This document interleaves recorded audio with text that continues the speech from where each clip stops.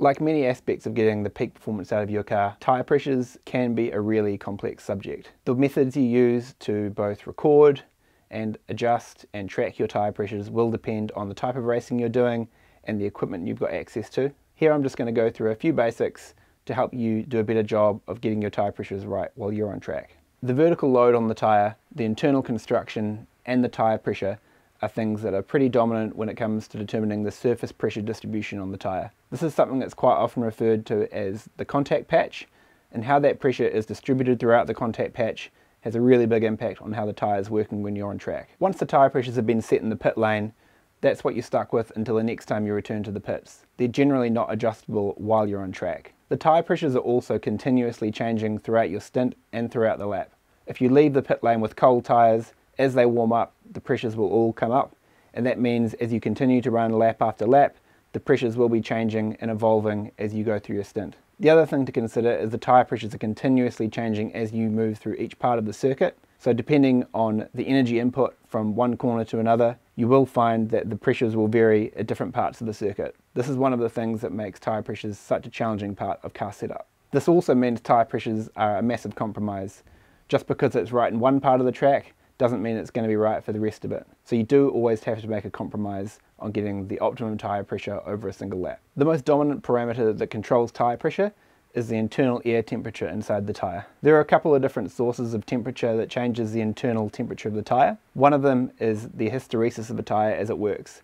That simply means as the rubber deflects and moves, as the car moves around the track, it naturally generates heat, which tends to warm the tyre and therefore the air inside the tyre. Another one is the brakes. The brakes give off a lot of heat, and this heat naturally results in the tyre pressures rising inside the car at the same time. The age of the tyre, type of tyre construction and compound, and the tread depth also have a big impact on how the tyre pressures evolve. The cold pressure is the pressure of the tyre before it's been run on the car.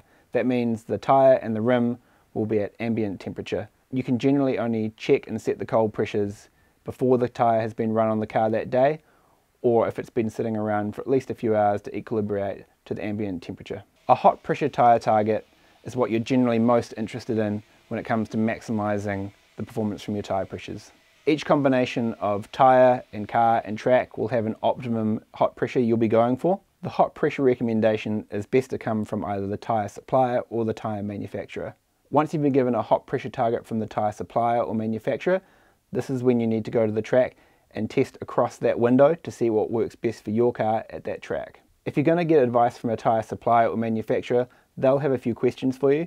This will generally be what type of racing you're doing, what type of car are you using, and from there they'll be able to give you a pretty good pressure range that you should be aiming for. If your tyre supplier or manufacturer can't give you a recommendation for your target hot pressure, that's probably a pretty good indication it's time to look for a new supplier or manufacturer. This is pretty basic information that you really should be getting if you're investing money in their tyres. It's worth remembering that tyre pressure not only affects performance, it's also a safety issue.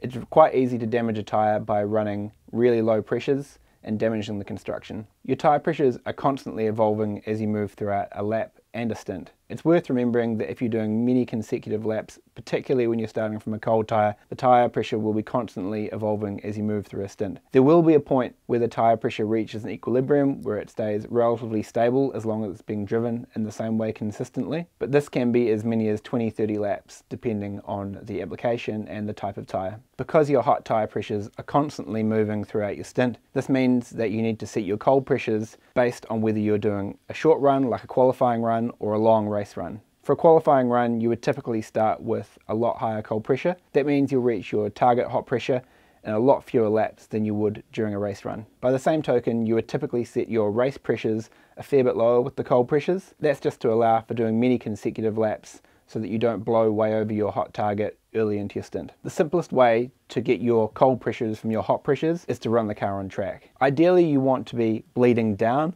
rather than having to boost the pressures when the car's in the pit lane. This means sending the car out on track, and every time it comes back to the pit lane, bleeding the hot pressures down to your hot pressure target. For this method to work, you need to be running approximately the same number of laps on track as you're setting the tyre pressures for. This means if you're trying to find your qualifying cold pressures, you would go out and run a similar number of laps than you expect to run in your qualifying session, come in, bleed the tyres down to target, and that's going to get you pretty close with your qualifying pressures. In a similar way, if you're doing your race pressures, you would head out and do close to a full race run, come in, bleed the tyres down to target, and that means you're pretty close to your hot pressure target.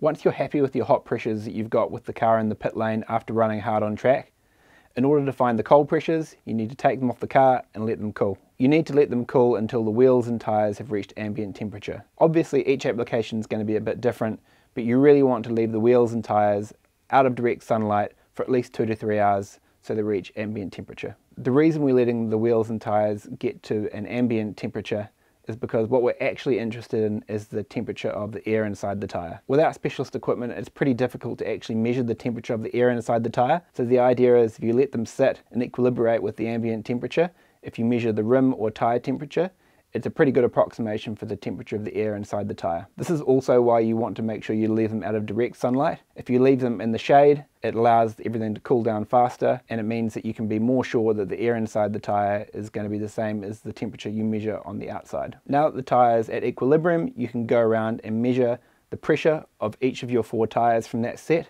and record the temperature that they were when you took those pressures. This is now your cold pressure reference. And next time you come back to this track, or the next time you run, when it comes time to set the cold pressures, these are your reference that you can use. The reason this is a reference is because you know the hot pressures were right on track, and now that they've cooled, this is a reference you can use next time you set your cold pressures.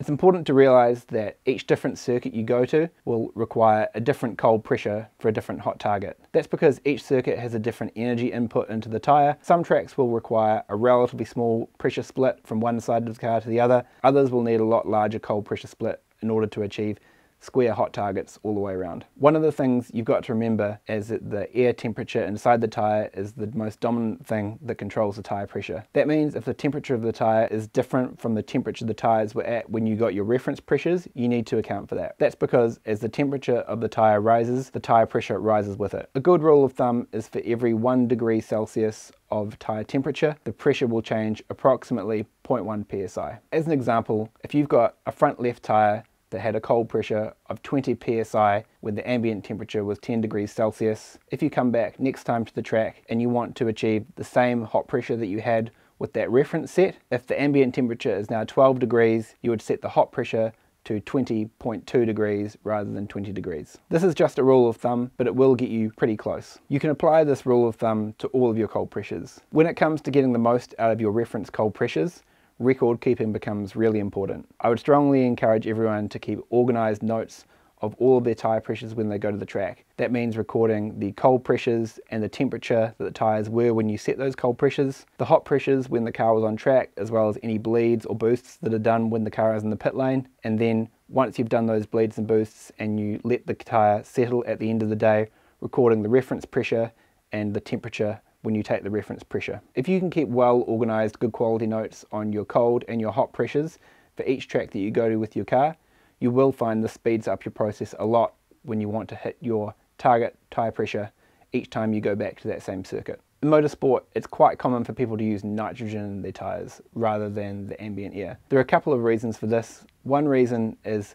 the pressure of nitrogen tends to change a little bit less with temperature, so it makes it a little bit easier to set the pressures. Another one is humidity. When you have compressed nitrogen in a bottle, it is dried and has almost zero humidity. One of the problems with using ambient air is that if it isn't dry, or if it hasn't been through a dryer when it's been compressed, it can have a lot of humidity in it. The problem with humidity is that it can give you quite unstable pressure growth in response to temperature. For a tyre that has air with a high humidity in it relative to a tyre that has low or zero humidity inside it, the tyre with high humidity will have a higher pressure increase for a given temperature increase as opposed to the tyre with the dry air. This really becomes a problem if you've got different levels of humidity inside each tyre inside your tyre set or different tyre sets. That makes it much more difficult to get accurate hot pressures based on your cold pressures when the car's on track. Using compressed nitrogen gets around this problem because generally when it's supplied to you in the bottle, it's at a very low or zero humidity. This allows you to ignore all effects of humidity. One of the things you need to take care of when getting tyres fitted is there's not any excessive humidity already inside the tyres. Often this can be from condensation on the inside surface of the rim or the inside surface of the tyre. It's really important to get rid of all that before the tyres get fitted. Otherwise you're automatically giving yourself a hard time to get accurate hot pressures, because if that humidity isn't equal amongst each one of your tyres, you're going to get much more pressure increase for a given temperature increase when you run that tyre on track. Tyre pressure is a really complex subject. In professional racing, you typically have at least one person per car just looking after nothing but the tyres. And the reason is that because it is a really involved job. However, hopefully I've given you guys a couple of insights into how to get your hot pressures right when you're running on track. If you liked that video, make sure you give it a thumbs up, and if you're not already a subscriber, make sure you're subscribed. We release a new video every week. And if you like free stuff, we've got a great deal for you. Click the link in the description to claim your free spot to our next live lesson.